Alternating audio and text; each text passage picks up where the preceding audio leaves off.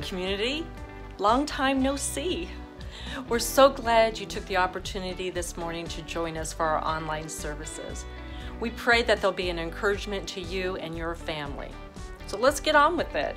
On with the worship service. Good morning, community. A little bit different person here this morning, but we're going to be hearing from a bunch of you this morning. And so I would love to lead you in a new song starting into worship this morning that fits with where I believe we're heading. So this song's called Wild River, and if I don't mess it up too badly, we'll learn it together, and then Rich can fix it all when we sing it live together when we're back at church. So hope you like it. It goes like this. I want to teach it to you, and hopefully, like I said, won't mess it up too bad. So it goes like this. Here we go.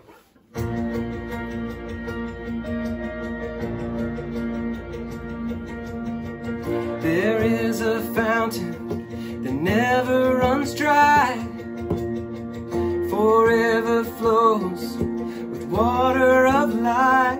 You never stop moving, you never stop moving. Where your river runs, everything lives. Where your river goes, you'll never thirst again. You never stop moving, you never stop moving. Your mercy flows like a wild, wild river. Your love is strong like the raging sea. God, all your goodness goes beyond all measure. Your grace like a flood pouring out of me.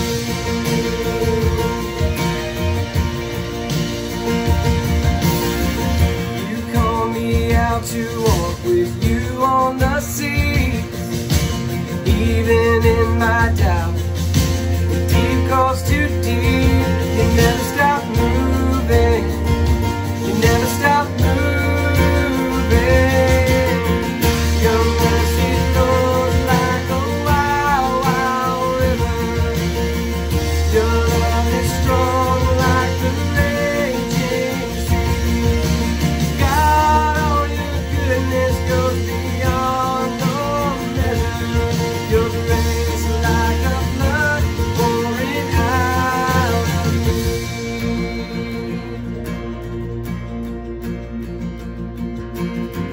Your grace a limitless ocean. I'm swept away in the tide. Draw from the well of your goodness. Drink from the water of life. Your grace a limitless ocean. I'm swept away in the tide. Draw from the well of your goodness. Drink from the water of life. Your grace a limitless ocean. I'm swept away in the tide. Draw from the well of your goodness. Drink from the water. Your mercy flows like a wild, wild river. Your love is strong like the raging sea. God, all your goodness goes beyond all measure. Your grace like a flood pouring out of me. Here we go. Your mercy flows like a wild, wild river. Your love is strong like the raging sea. God, all your goodness goes beyond all measure. Your grace like a flood pouring out of me. Your grace like a flood pouring out of me.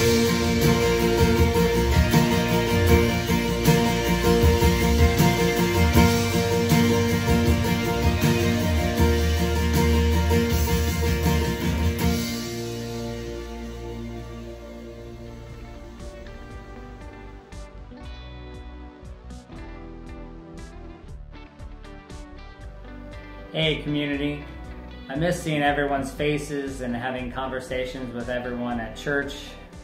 I hope everyone is being safe and healthy and enjoying this time with their families. And if you have to work like I have been, I hope it's been productive and meaningful and valuable for you and your families. I'd like to read Romans 8, 1 through 7.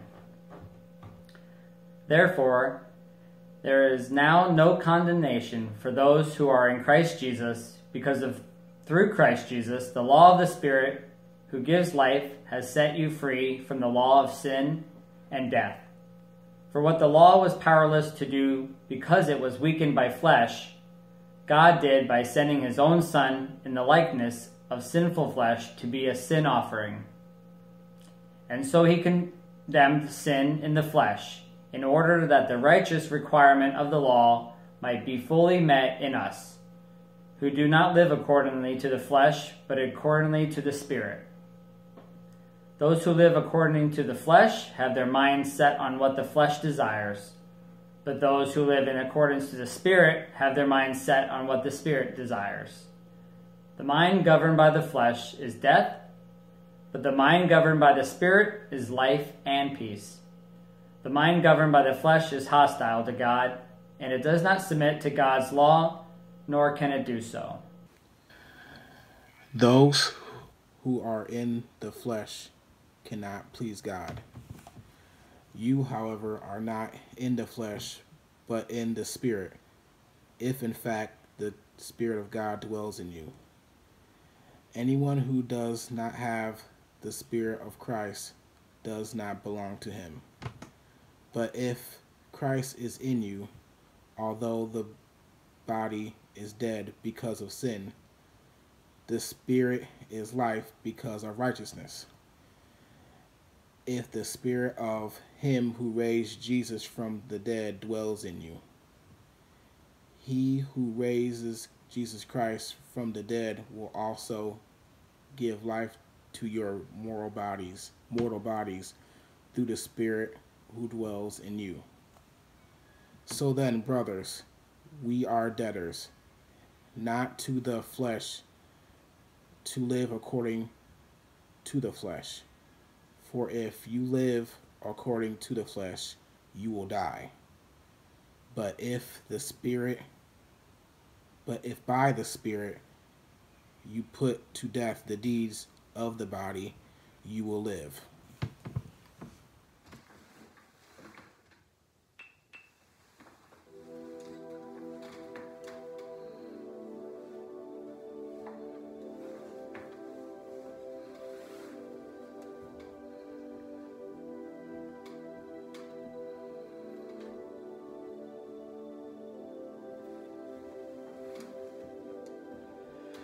Oh, how high would I climb mountains if the mountains were where you hide?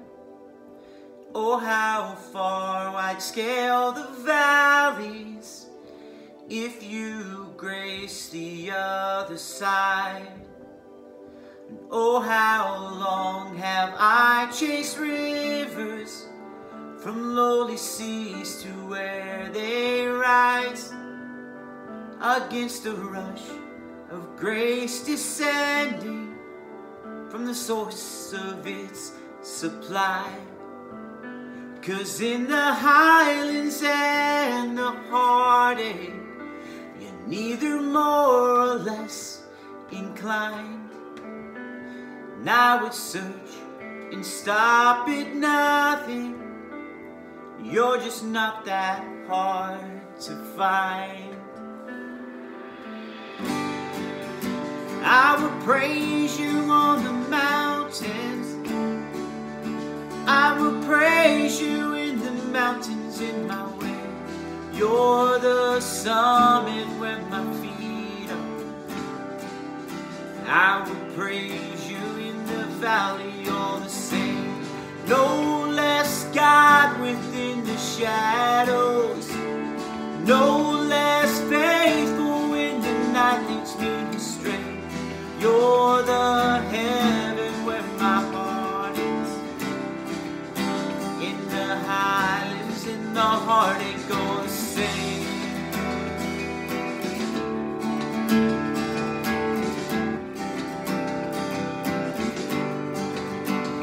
Oh, how far beneath your glory does your kindness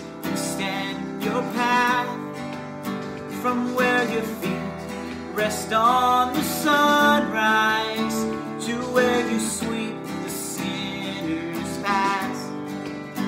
Oh, how fast would you come running, if just to shadow me through the night, trace my steps through all my failures, and walk me out the other side. For who could dare ascend that mountain, that valley hill called Calvary, but for the one I called Good Shepherd, who like a lamb was slain for me.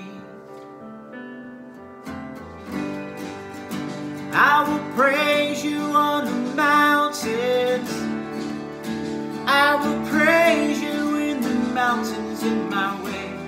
You're the summit where my feet are.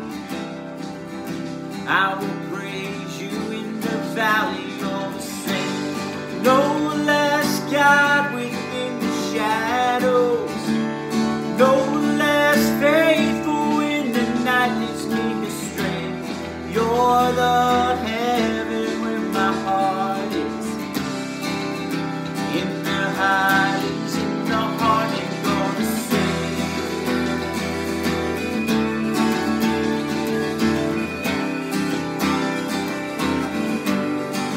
Wherever I walk through, wherever I am, they can move mountains.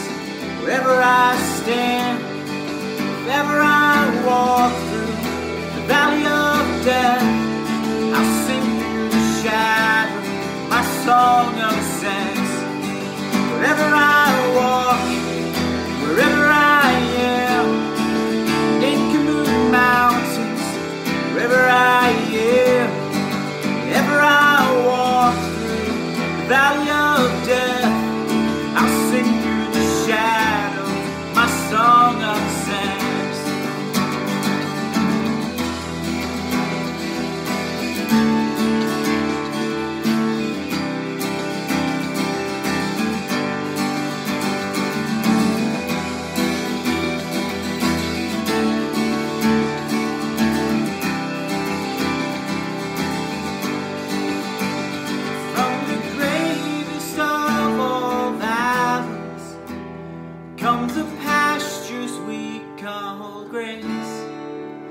A mighty river flowing upwards from a deep but empty grave.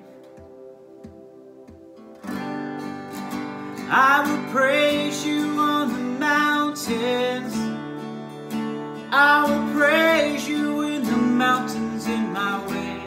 You're the summit where my feet are. I will praise you in the valley all the same. No less God within the shadows, no less faithful when the night leads me astray. You're the heaven where my heart is, in the highlands, in the heartache all the same.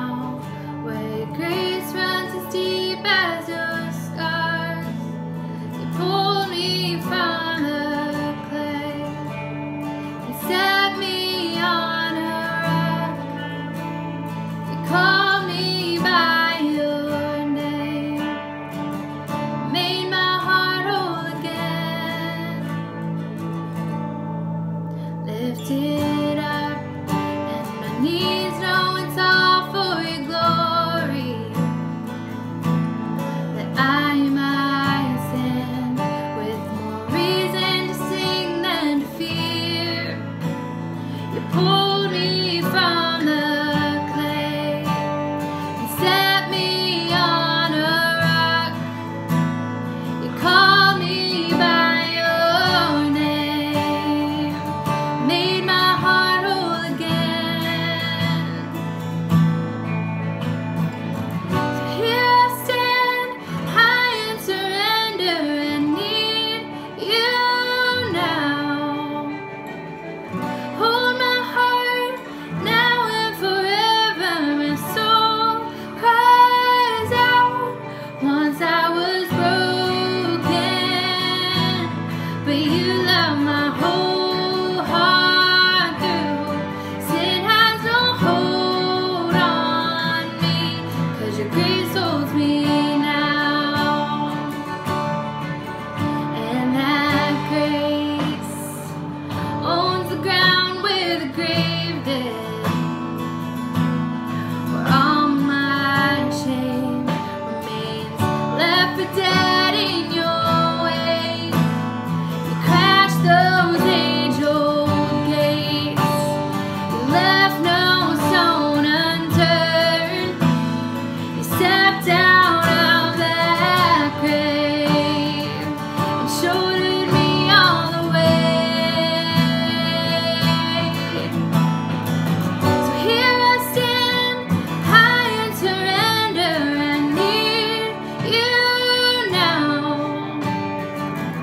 Hold my heart now and forever. My soul cries out. Once I was broken, but you love my whole heart through. Sin has no hold on me, 'cause your grace holds me now. Healed and forgiven, look where my chains are now. Death has no hold on me, 'cause your grace holds that crown. Your grace holds me now. Your grace holds me now. Your grace holds me now. Your grace holds me now. Romans 5:8 says, "But God showed his love for us, and that while we were still sinners, Christ died for us. Since therefore we have now been justified by his blood, much more shall we be saved by him from the wrath of God. For if while we were enemies we were reconciled to God by the death of his Son, much more, now that we are reconciled, shall we be saved by his life. More than that, we also rejoice in God through our Lord Jesus Christ, through whom we have now received reconciliation." I know this might be weird if you're at home in your living room, but I want to encourage you guys to sing this bridge, sing this song out to the Lord, rejoicing that we are saved by his death, by his life, that we are reconciled. Sing this out. Here I stand, high in surrender, I need you now. Hold my heart now and forever. My soul cries out. Here I stand, high in surrender, I need you now. Hold my heart now and forever. My soul cries out. Once I was broken, but you love my whole heart through. Sin has no hold on me, 'cause your grace holds me now. Healed and forgiven, look where my chains are now. Death has no hold on me, 'cause your grace holds that crown.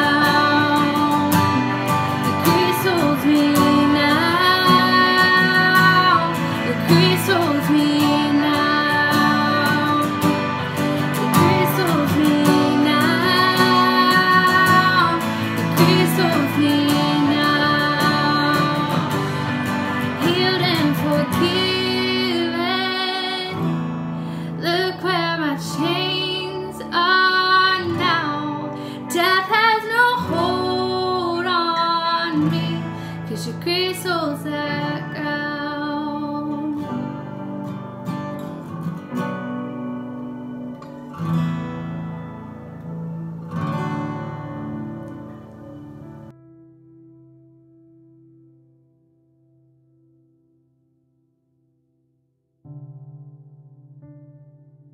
If you are checking us out for the first time, head on over to our website, loving2life.com. That's loving, the number 2, life.com, and let us know how we can connect with you this week. We are so excited that you are here. We also want to be praying for you, so go on to our website as well, and you can click the prayer request button and submit your prayer request so we know how we can pray for you. We're going to continue our worship now this morning by giving back to God through our finances. There are 2 main ways that you can give to community: online on the website or by mail. Let's pray. Dear God, I thank you so much for technology that allows us to meet today and learn from you. Father God, I pray that you would quiet our hearts today so that we can reflect on the message that Pastor Joel shared with us and prepare for a new week ahead. Lord, please put your hedge of protection around us as we go through our week this week. I pray that you bless the tithes and the offerings that will be given, and please go before us. Make us sensitive to the needs of the people we are in contact with, and I pray that we will be a blessing and a light to others. In your name, amen.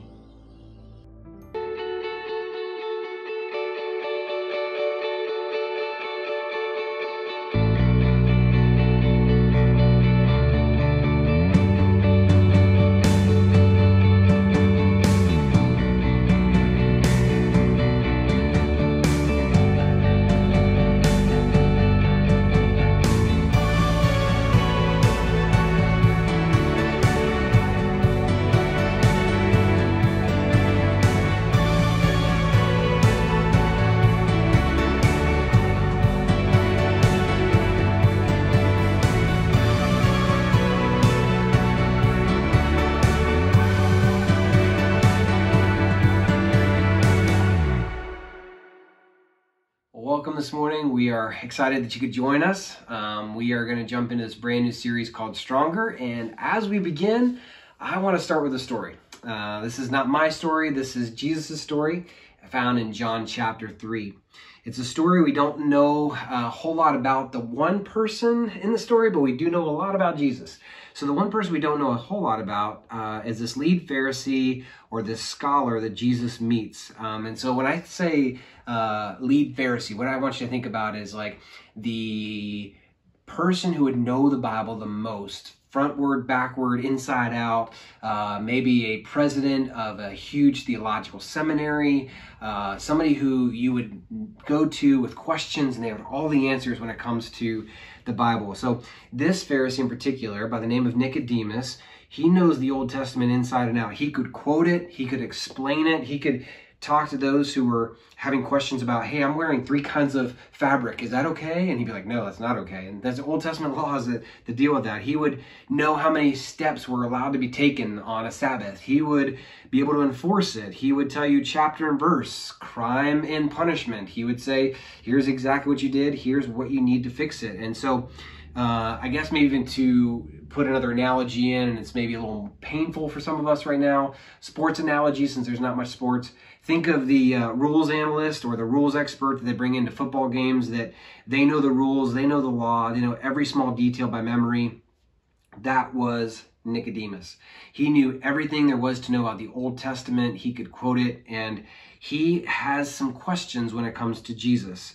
This expert in the Old Testament comes to Jesus and is curious, and he comes to him actually at night, and he's kind of wondering how on earth it is that he's doing all these miracles. Why is he the one that's going to be able to do these things? And so he has not really even a question. He just notices, hey, you've been doing these miracles.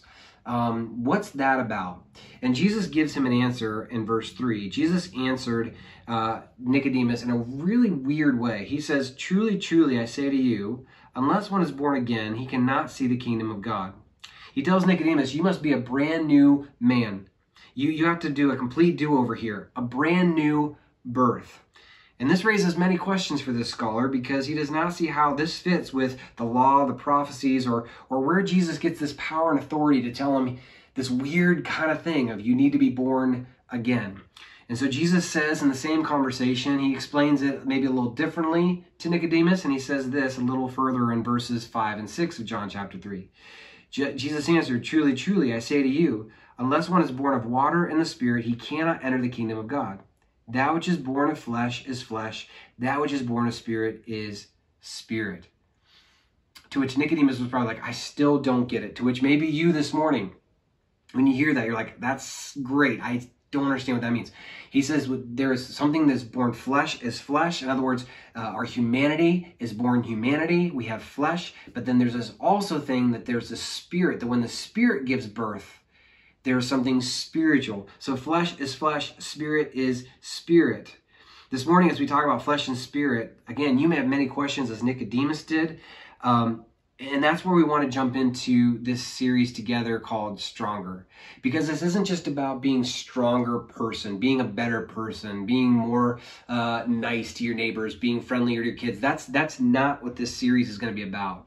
This series is intended to those who may be questioning Christianity, to show you why we are the way we are, to maybe explain the differences between what a life in Christ versus a life outside of Christ is like. But it's also for those who are inside of Jesus to encourage you that we have hope for this life, and we can be stronger when we realize what Jesus was talking about to Nicodemus in this story and what Paul talks about in Romans chapter 8. So we're going to spend this series in an amazing passage of scripture in Romans chapter 8. So if you have your Bibles, go ahead and grab those now. We're going to be in Romans chapter 8 over the next 4 weeks because it is such an amazing passage. Some commentators refer to Romans 8 as the mountain in the midst of a valley, or in the midst of desert land. Like the whole book of Romans is this flat land, and then you get to Romans 8 and it's this magical, beautiful piece of scripture that rises amongst the Roman letter and gives us this amazing hope to be stronger when it comes to Christ and to be in our own personal life. So it's where we're going to spend most of our time. And so here's where we're going to be in the next 4 weeks.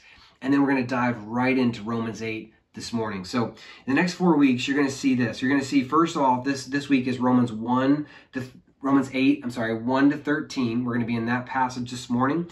And then next week, we're going to look at Romans chapter 8, 14 to 17. And then Romans 8, 18 to 30. And then lastly, Romans 8, 31 to 39. And we're going to talk about being stronger through surrender today. And then we're going to look at the other passages as we go along. The other cool thing with this series, just as a side note, is that every single week we want to end our sermon with some practical time for you and your family. It's weird doing this online, but while we're doing this, I don't want this just to be something you sit and watch. I don't want this just to be another thing you flip on the TV and you don't be able to engage your family with. So at the end of every time that I'm preaching on this series, we're going to offer time at the end of every sermon to just pray, to direct you in prayer, to lead your family in prayer. And I really encourage you, don't just shut things off, but pray specifically over the passage we're dealing with. And then the second thing we're going to give you after every sermon and after every prayer time is we're going to give you a little bit of kids ministry. And so if you have little ones and they can't make it through the sermon, or if you have little ones and I put them to sleep, which I do, then this is going to be an opportunity for them to re-engage after the sermon. And so that's what we're going to be doing over the next couple weeks. Okay, so Romans chapter 8. Flesh is flesh, spirit is spirit. Nicodemus and Jesus, what are you talking about?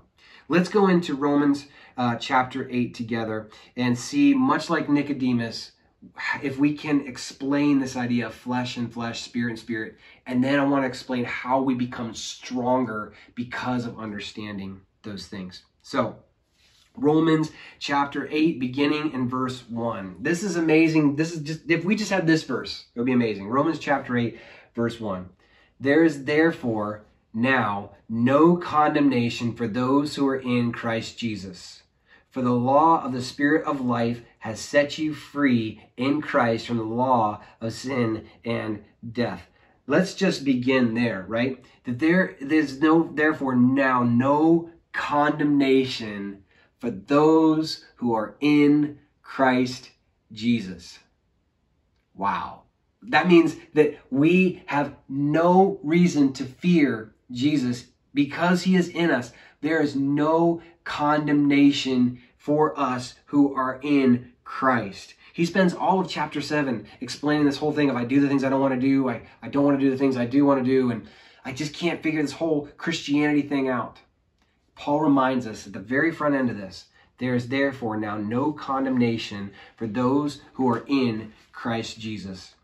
And then he explains a little bit of what he means by this. He says in verses 2 through 4, for the law of the Spirit of life has set you free in Christ from the law of sin and death. For God has done what the law, weakened by flesh, he says, could not do. By sending his own Son in the likeness of sinful flesh, and for sin, he condemned sin in the flesh in order that the righteous requirement of the law might be fulfilled in us who walk not according to the flesh, but according to the Spirit. A couple of things. He says, in Christ, if we're going to understand being stronger, the first thing you need to understand is that you have been set free. For God has done what the law, weakened by flesh, could not do. By sending his own Son in the likeness of sinful flesh, and for sin, he condemned sin in the flesh. He's telling us we were born into sin. We were born with this sin problem in our humanity. And then he says, but God beat back that problem through sending his Son in the likeness of flesh. This is flesh and flesh.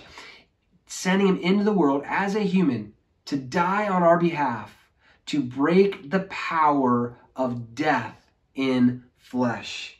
He says, because of Christ, you are free in Jesus Christ.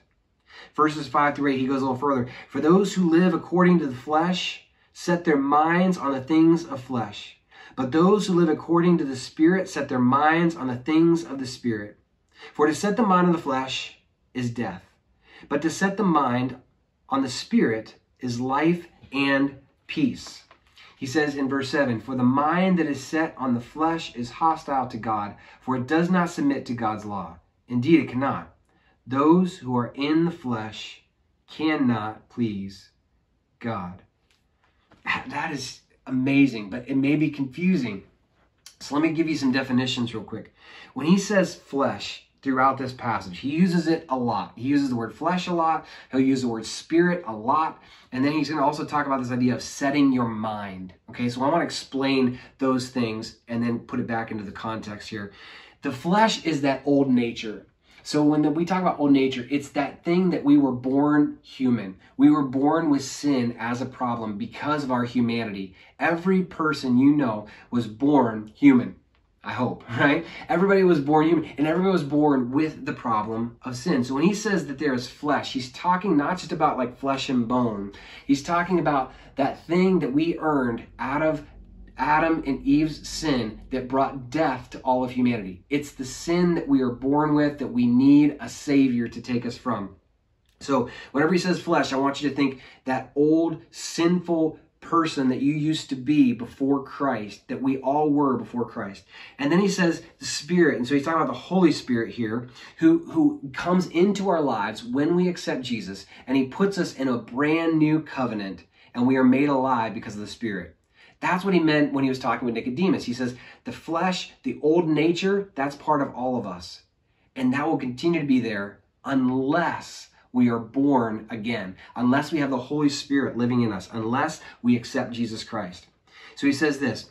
The other thing he says is set your mind on things, right? He talks about when you set your mind on flesh versus when you set your mind on the Spirit. So when he says set your mind, Paul is saying that because those who are outside of Jesus are flesh, then their minds have been set against God. And because they have nothing but the old nature, it sets the course for their life. It determines their worldview, it impacts their thinking, and not the other way around. Paul is telling us that when we are outside of Christ, our entire bent, our entire motivation is set in a course to rebellion against our King, who is God. And that's why we want to be so loving and caring to those who are outside of Christ, because they are under the old nature.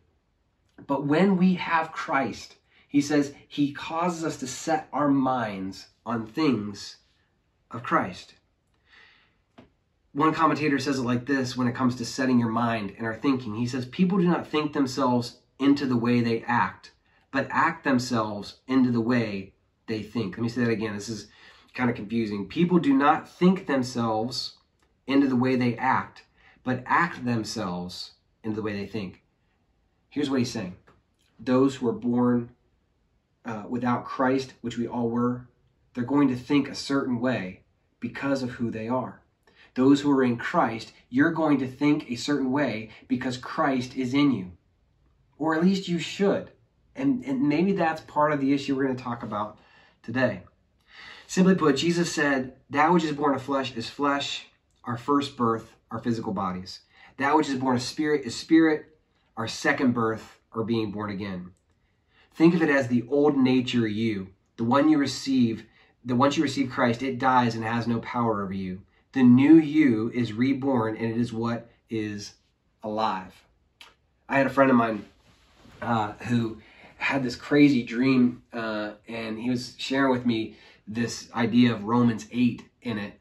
And he said it was the weirdest thing. I was like on this cliff, and it was me and me. And he said it was just weird in this dream because I was like looking at myself physically, and I felt this, it sounds weird, but he said I felt this urge that I just needed to push myself over this cliff and just to let myself die, to go and push him off. It was a crazy visual. But he said it was this weirdest thing and it was the scariest thing, but it brought Romans 8 to life, because what he's saying in Romans 8 is our old self is gone. It's dead and buried and has no power over us. Our new self has been reborn. We have been born again into Christ. And so when he says in verses 5 through 8, those who live according to the flesh set their minds on the things of the flesh, those who live according to the Spirit set their minds on the things of the Spirit, he's talking about that brand new birth and death. And he says, because we are alive in Christ, because we have this new birth, because our old man, old nature is gone, he says this in verses 9 through 11. This is awesome.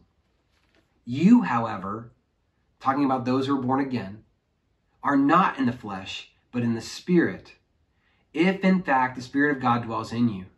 Anyone who does not have the Spirit of Christ does not belong to him.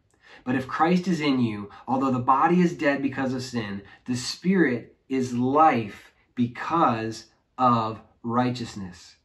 If the Spirit of him who raised Jesus from the dead dwells in you, he who raised Christ Jesus from the dead will also give life to your mortal bodies through his Spirit who dwells in you. That's amazing. He says, you, however, are not in the flesh. Your old man is gone. If in fact the Spirit of God dwells in you. Once you receive Jesus Christ, your Spirit of God dwells in you. Anyone who does not have the Spirit of Christ does not belong to him. But, this is awesome, if Christ is in you, although the body is dead because of sin, the Spirit is life because of the righteousness of God in us. Putting in theological terms, that's justification, right? That's that God canceled all of our debts and made us alive in him. If the Spirit of him who raised Christ from the dead dwells in you, so in other words, if God and Christ could raise himself up from the dead, then he is living in us and he can resurrect us and our bodies as well. But here's the trouble, right? Okay, Joel, I get it. Old nature, new nature. I belong to Christ, so I somehow have this new nature. That's great. But here's the trouble I think that we live in. And here's where Stronger, we're going to engage in this morning. While the old man or the old nature may be dead theologically, right? Like you may believe that. And while the old man is dead positionally, right? He is very much seemingly alive practically, right? He's not silent practically. There are so many things that I feel like I used to do before Christ, and I still do them today. I can't shake these habits or these sins, and the things I don't want to do, I do. The things I don't want to do, I don't want to do. And the whole thing of Paul, the old man is gone, and yet practically day to day, it seems like we're having to fight him all the time.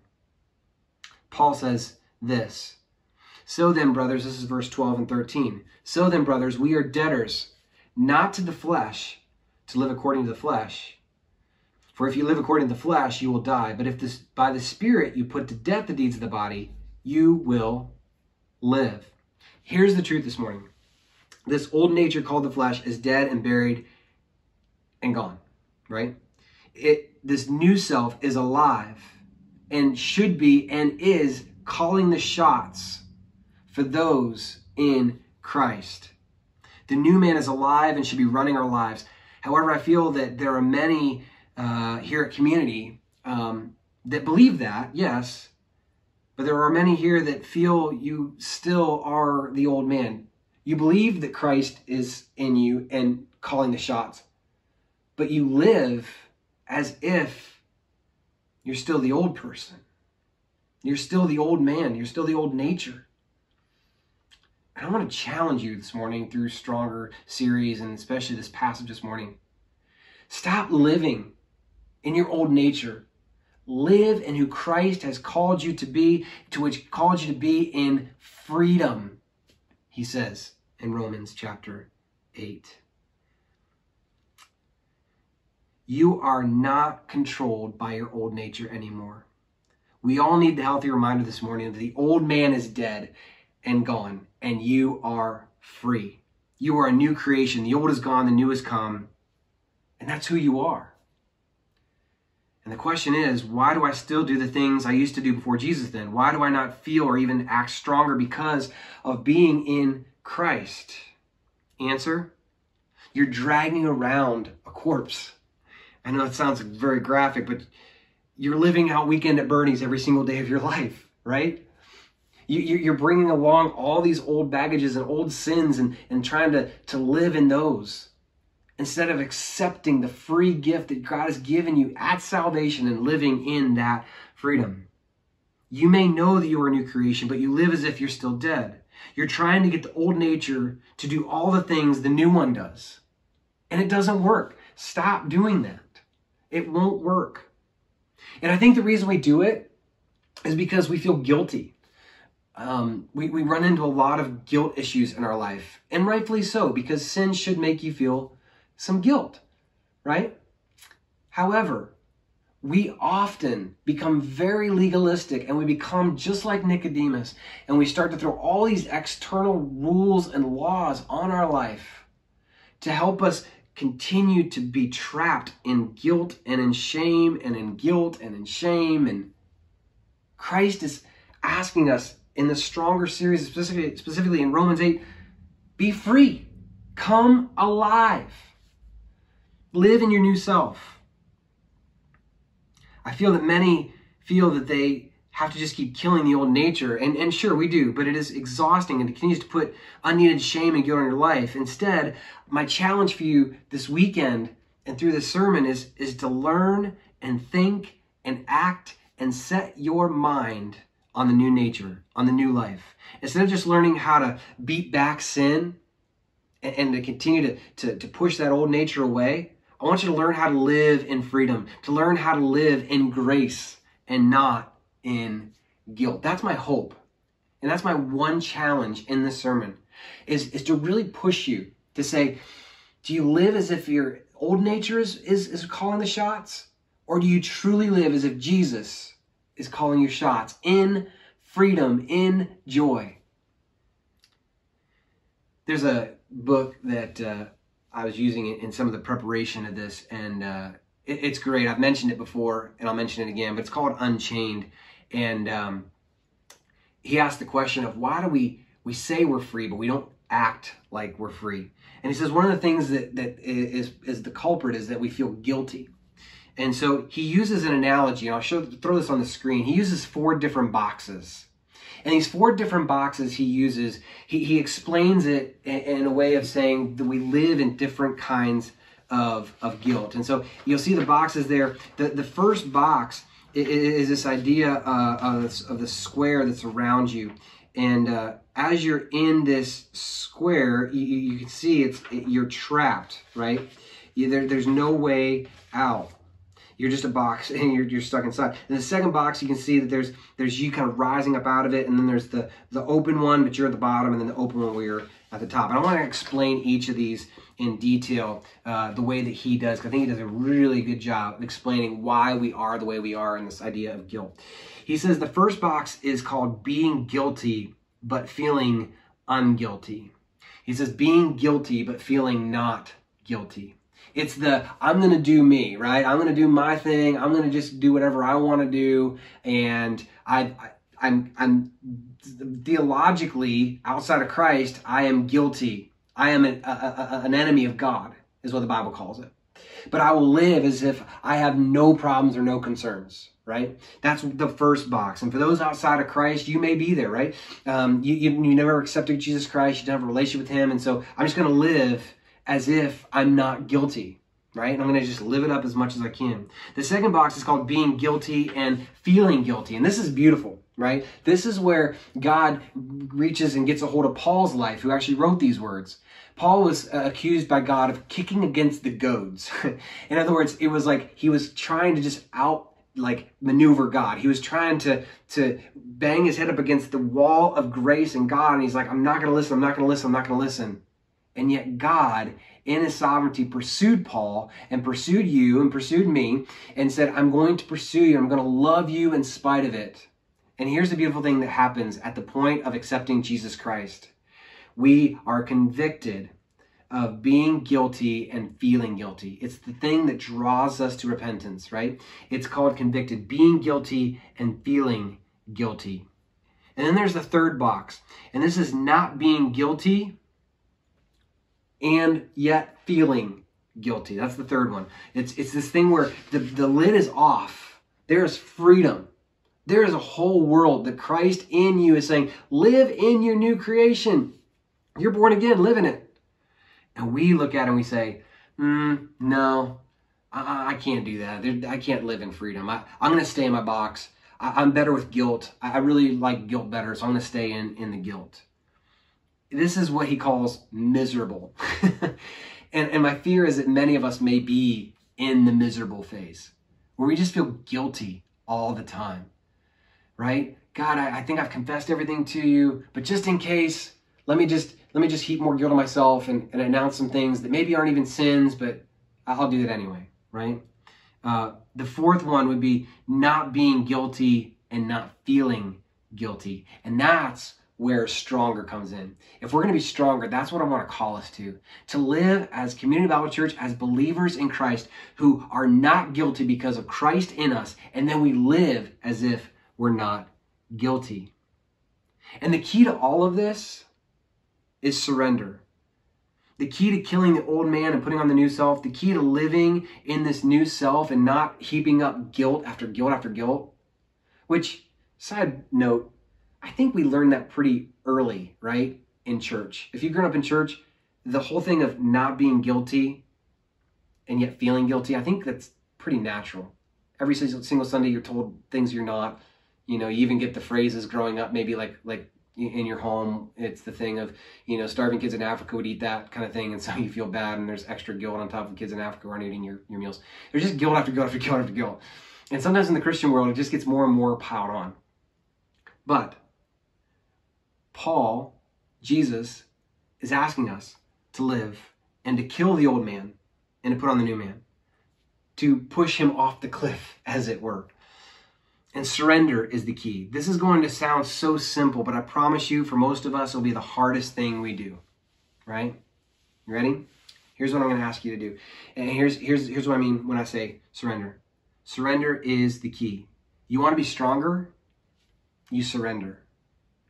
And I want to just give you two things this morning to contemplate and to do when it comes to surrender. First off, if you want to get stronger, if you want to grow in this new life and this freedom, part of this surrender is asking for help. There is nothing harder for many here at Community than actually asking another human being here for help. Why? Could be guilt, probably a little more pride than guilt. Could be guilt and fear, guilt and pride. And maybe we've all learned self-sufficiency from an early age. And we've learned we just got to take care of ourselves and control everything. And we've learned that you should be more grateful. And we all run into problems, right?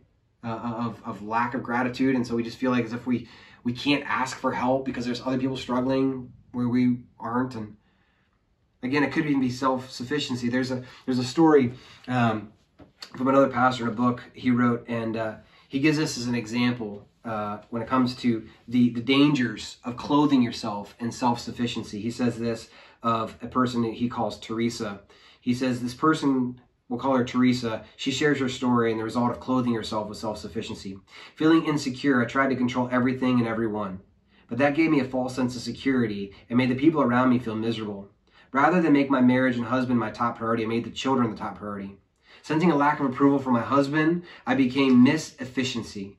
I had a place for everything and I put everything in its place, including everybody in their place, hoping to find approval. But my controlling spirit only made it harder for people to approve me. I also needed attention. In a twisted sort of way, I got my husband's attention by nagging him and presenting ultimatums. When he did not respond the way I wanted to, I tended to become even more critical and negative towards him. Not a pretty picture, is it? She says.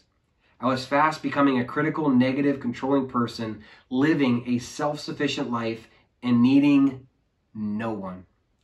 But the world I created was a world of hurt. My selfish, self-defeating attitudes and actions shut the people I loved out of my life. The love I once had for my husband grew cold, and I felt rejected, disconnected, and very much alone. You see, the thing with self-sufficiency, it's like a self-fulfilling prophecy. I don't need anybody. I don't need anybody. I don't need anybody. Until eventually, you don't need anybody, and you're alone. And you wonder how you got to be so alone. And then you get angry because people aren't with you. When in reality, it's your own doing. Ask for help. Admit you need help. Surrender comes when we can ask for help. Surrender your pride and ask for help. That's step one of Stronger this week. Number 2, be transparent. Be honest. Admit weaknesses.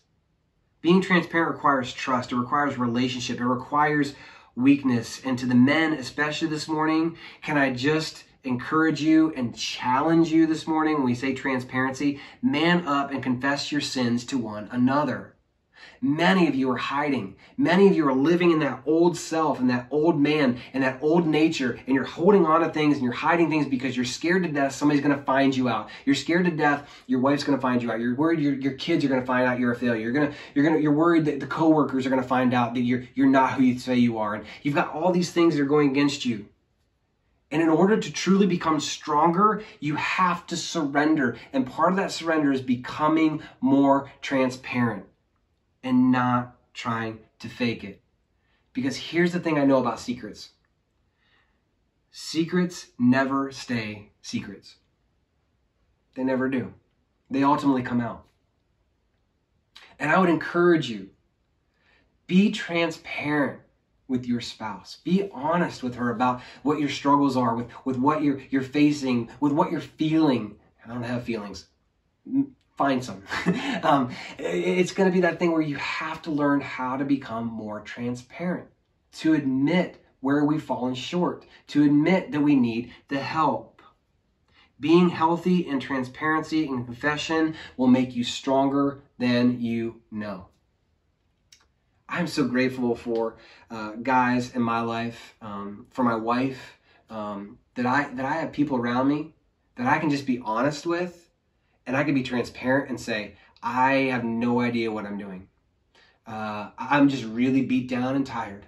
I really need you to understand. I've really been struggling to love you properly. I've been really struggling with my job. I've been really struggling if I'm going to make it in my job. I'm really struggling if this is even a career for me. You need to be transparent with those around you. Transparent with those who have Jesus Christ in their life. Confessing our sins to one another is a command in Scripture. And I would encourage you, the first step of being stronger through this crisis, through just life in general, if you want to be stronger, if you want to be bolder, if you want to be more in charge, you want to be more of a leader, you want to be more mature, be transparent. Open up with somebody that you trust. The best leaders that I know are transparent and genuine and authentic and aren't faking it. I would just encourage you this morning, let's get stronger by surrendering. Let's get stronger by burying the old man and living in freedom in the new. As we close this morning, I want to just say Jesus Christ first is our example. I'm going to show you that in a second. And then we're going to share who you are in Christ. We're going to give you some verses, and then we're going to have somebody pray for you specifically, that you would believe the truth of Scripture in your life, that you could live free. And then you're going to hear a song from a friend of mine about this whole idea of letting the old man fall away. And I want all of it to kind of be this time to reflect and ask God during this couple minutes we have this morning, what do you want to do? Maybe some of you, it's, God, I'm tired of living the old life. I'm tired of trying to fake it till I make it. I'm tired of being alone. And maybe for you, the challenge would be, I got to call somebody this week. I got to be honest. I got to confess some things. I just got to get some things off my chest. And I got to find freedom, again, by being transparent and being surrendered. We see this in Jesus. Jesus gives us the perfect example in John chapter 5, verses 19 to 20. Jesus said to them, "Truly, truly, I say to you, the Son can do nothing of his own accord, but only what he sees the Father doing. For whatever the Father does, that the Son does likewise. For the Father loves the Son and shows him all that he himself is doing. And greater works than these he will show him, so that you may marvel." Jesus knew surrender. He was the Son of God. He was God in human flesh, and yet he shows us what it means to surrender. He says that the Son can do nothing out of his own accord, but only what he sees the Father doing. Community Bible Church, here's my hope, my prayer through this next 4 weeks. Do we become stronger through surrender? Stop trying to fake it. Stop trying to be all these things to everybody, and ask for help and be transparent. Bury that old man, bury that old nature. Live in freedom. We're going to learn more about that in the next couple of weeks, but we're going to have somebody read some scripture and pray with you. And as we do, I would encourage you, get the family around, pray together, listen to the song as it comes on. It's going to be a new one. We've never done it before. It's not one that we do here, but I thought it was really applicable to the subject today. And then stick around for the kids after, but know that I'm praying for you. We can do this. We're going to be stronger through this. And I'm praying.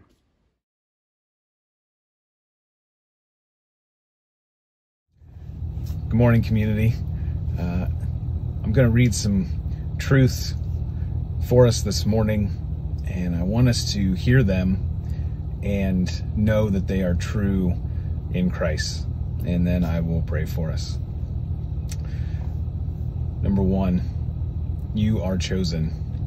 Ephesians 1:4. Even as he chose us in him before the foundation of the world, that we should be holy and blameless before him. Truth 2, you are the righteousness of God. 2 Corinthians 5:21. For our sake he made him to be sin, who knew no sin, so that in him we might become the righteousness of God. Number 3, you are a new creation. 2 Corinthians 5:17 says, therefore, if anyone is in Christ, he is a new creation. The old has passed away, behold, the new one has come. Truth 4, you are a child of God. Galatians 3:26 says, for in Christ Jesus you all are sons of God through faith. In 1 Thessalonians 5:5, Paul says, for you are all children of light, children of the day. We are not the night or of the darkness. You are forgiven and redeemed. Ephesians 1:7. In him we have redemption through his blood, the forgiveness of our trespasses, according to the riches of his grace. Truth 6. You are a royal priest. 1 Peter 2:9. But you are a chosen race, a royal priesthood, a holy nation, a people for his own possession, that you may proclaim the excellencies of him who called you out of darkness into his marvelous light. Truth 7. You are chained to God so tightly that nothing can rip you from his hand. I love that truth. You are chained to God so tightly that nothing can rip you from his hand.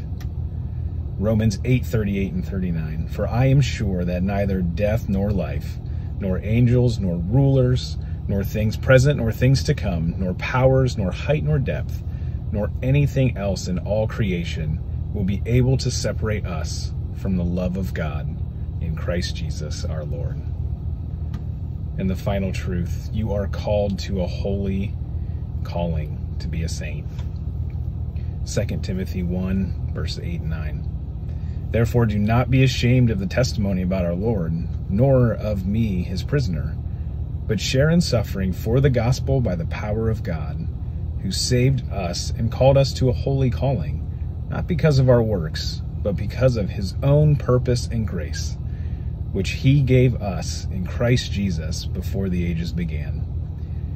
And again, Paul says in 1 Corinthians 1:2, to the church of God that is in Corinth, to those sanctified in Christ Jesus, called to be saints together with all those who in every place call upon the name of our Lord Jesus Christ, both their Lord and ours.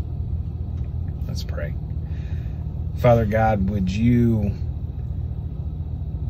give us comfort and peace and joy in knowing these truths. God, in the midst of chaos and in the midst of uncertainty and fear and everything that is going on in the world around us, God, would we cling to your true, never-changing word. God, I am sure that there are one or two of these truths that truly speak to each and every one of us. God, I pray that we would have those on the forefront of our minds this week and throughout today as we continue to face the challenges and the things that come towards us. God, would we rest in your truths. We love you, and we pray these things in Jesus' name. Amen.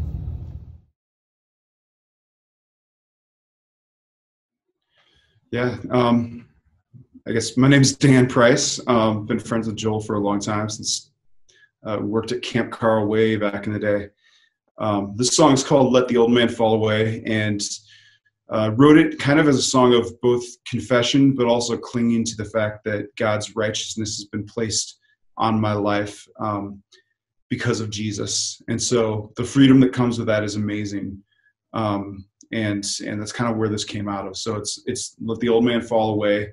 Let him fall into his grave, and let the new man rise up in his place, because Jesus called his name. So when God the Father looks at me, he now sees the righteousness of Jesus, which is really the core of the gospel and of where our identity is placed. And so here it is.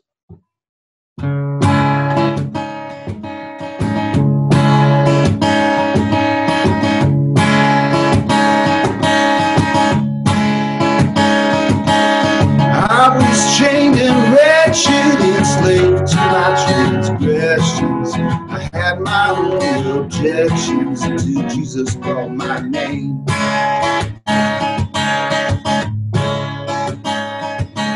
Well, I was blind and weary, locked down by pain and worry, running circles in a hurry until Jesus called my name.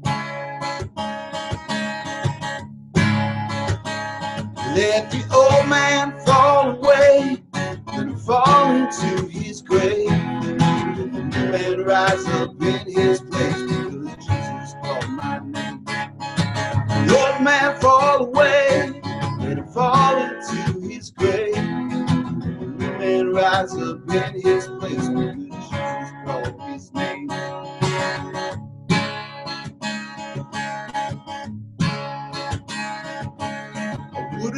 been so finished. It's in to keep on winning. It's His plan from the beginning. We call His name.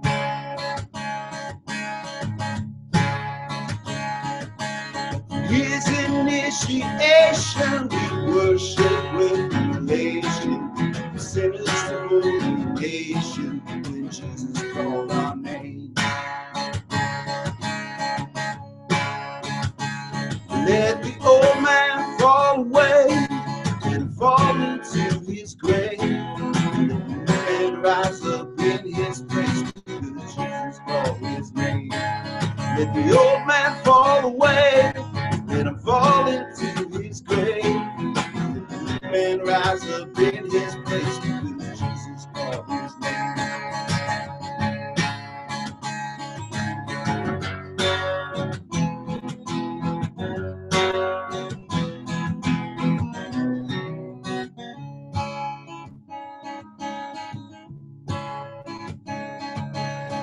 I'm just a sinful man. Have mercy on me. Have mercy on me. I'm just a sinful man. Have mercy on me. Have mercy on me. I'm just a sinful man. Mercy on me, have mercy on me. And I'm just a sinful man. Have mercy on me, have mercy on me. Let the old man fall away, let him fall into his grave, and let the new man rise up in his place because Jesus called his name. I thought that was just a perfect song for where we're at in Romans. So the parable of the tax collector, where he says, you know, Lord, I'm a sinner, have mercy on me, is just so, like, if we don't cling to our repentance, we're not really clinging to our freedom in Christ either, too. And so I think those two things, like, just go together. So yeah, no, I agree. Thanks, man. It's awesome. No, I appreciate the time on it, man. Appreciate you hearing from you directly on it, and our people are going to love it. So I really appreciate the time. Absolutely. All right. Awesome. Thanks, man. Love you, bro. Yeah, love you too. We'll see you. All right. Take care. Bye.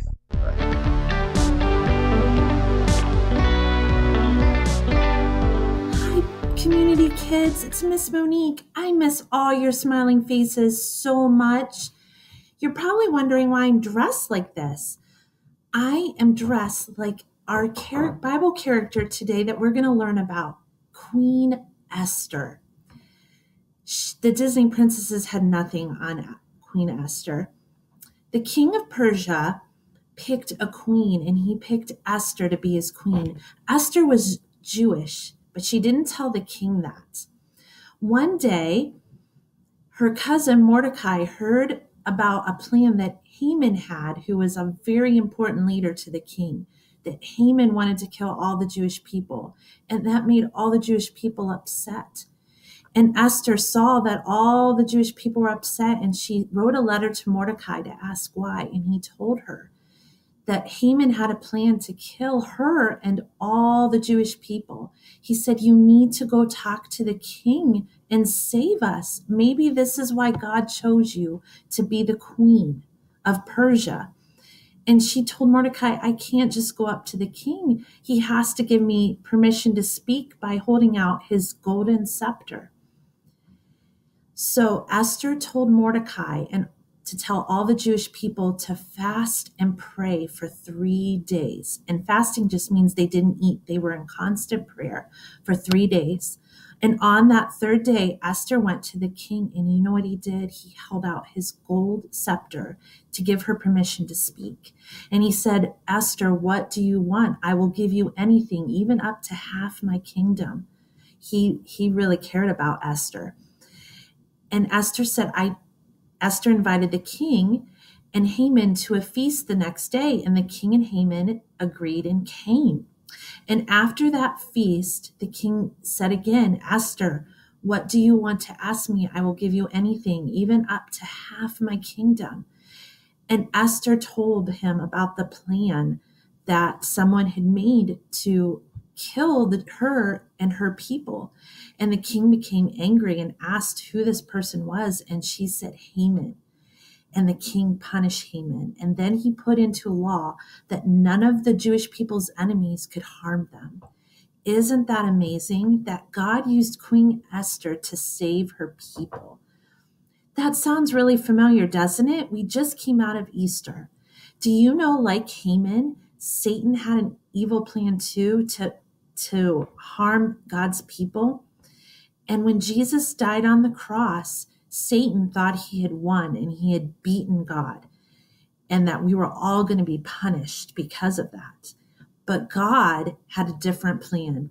And when Jesus rose from the grave, he beat Satan.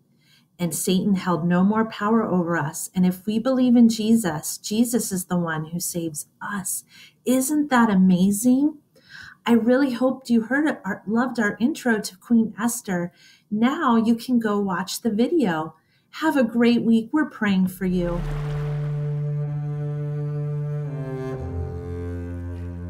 King Ahasuerus was the king of Persia. Many years earlier, when Cyrus was king, he sent some of God's people back to Judah to rebuild the temple in Jerusalem. Some of God's people stayed in Persia. God's people were called Jews because they were from Judah. The king of Persia chose Esther to be his queen. Esther didn't tell the king that she was a Jew. One day, Mordecai heard that Haman, an important leader who worked for the king, was planning to kill all the Jews. Mordecai was upset. He was a Jew. He didn't want all the people he loved to be killed. Mordecai and all the Jews cried. Esther didn't know what was wrong. She sent a messenger to ask Mordecai why all the Jews were upset.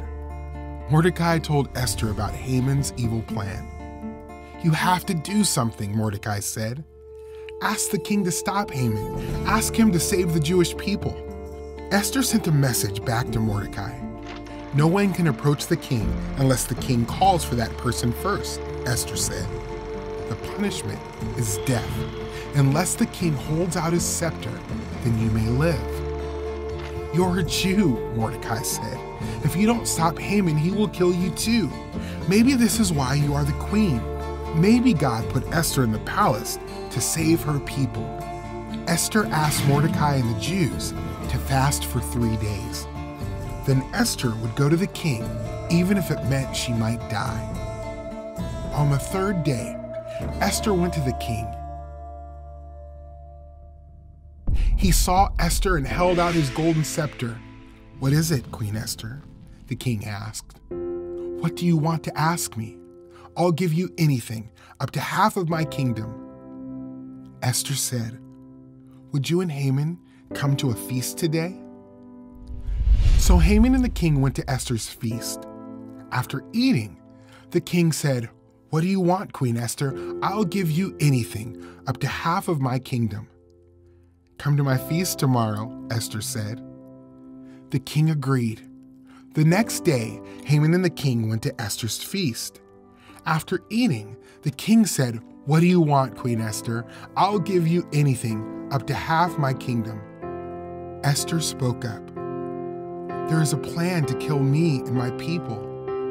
The king replied, Who is responsible for this plan? This evil enemy, Haman, Esther said. The king was angry. He punished Haman and made a law to keep the Jewish people safe from their enemies. God was in control over Haman's evil plan to destroy the Jews. Like Haman, Satan wants to ruin God's plan and destroy believers. Satan thought he had won when Jesus died on the cross, but God raised Jesus from the dead and defeated Satan once and for all. All who believe in Jesus are rescued from sin and death.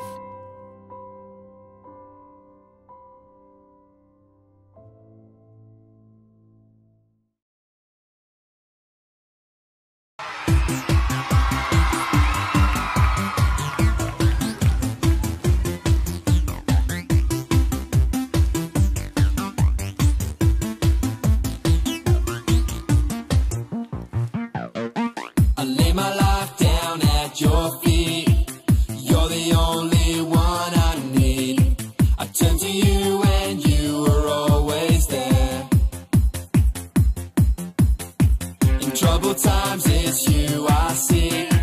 I put you first, that's all I need. I humble all I am, all to you. One way, Jesus, you're the only one that I could live for. One way, Jesus, you're the only one that I could live for. You're the only one, you're the only one, you're the only one that I could live for. You're the only one, you're the only one, you're the only one that I could live for. You were always, always there, every how and everywhere. Your grace abounds so deeply within me. You will never ever change. Yesterday, today,